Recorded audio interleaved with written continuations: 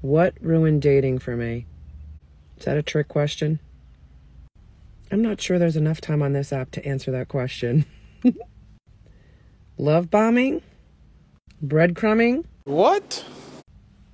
Men keeping their options open. Being consistent and reliable, and then they're not. They're attentive, and then they're not. Too many things to list. You could say all of the above have ruined it for me because I'm not dating. I have no interest, and it's not fair to the guys that I would be dating because I don't trust them.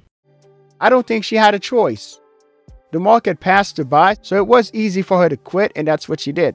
That's like telling your boss you quit after you got fired.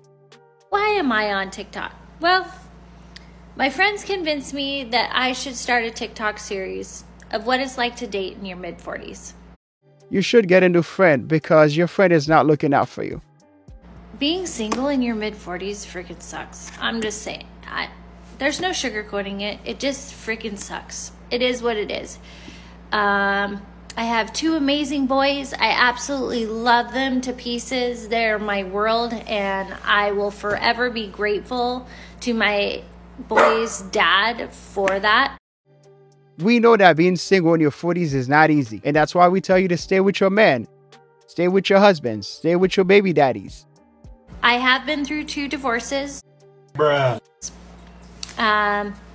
It is what it is. Life is a journey.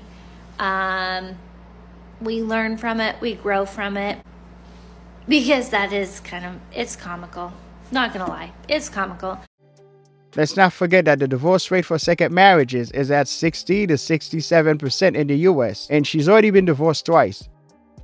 And the more you get married, the higher the percentage goes. She's already done it twice. This guy, we had been on a few dates. He came into town. We had had a few drinks. We were enjoying each other's company, at least I thought. Totally hanging out. We're kissing, making out, whatever. And then he literally starts crying. He totally starts crying. And as he's crying, I'm like going, oh my gosh, are you okay? Like, what happened? What is going on here? And he says, oh, I think I'm still in love with my ex-wife. I guess she was just a rebound chick. Anyway, that dude is just not ready. If you're not ready to date, just work on yourself and make yourself better. When you're single and you have no life, you get a puppy because that's just what you do. So I've been single since 2017. I don't want to be single, but I don't put a whole lot of effort into not being single. Yeah. I'm on a dating app, Hinge. I know you've heard of it. Yeah, so every once in a while, I'll just delete it and think, I'm good. I don't need anybody. And then I'm like, no, I don't want to die alone.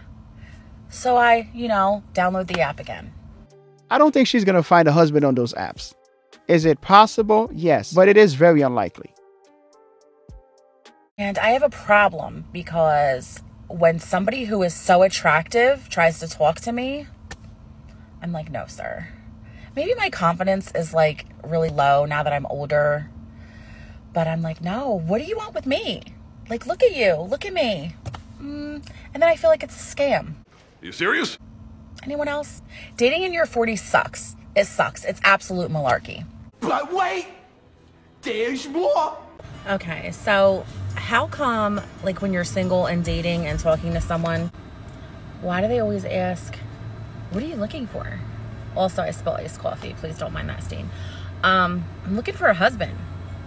I'm old. I'm 41. Bruh. I'm obviously looking for a husband. Where was she in her 20s? I'm almost positive that she had a lot of suitors back then. But no, she was told to wait until she was in her 40s to find a husband. I mean, basically, she was lied to just like the rest of them. The funny thing is, now she's in a rush to get a husband and she's running out of time.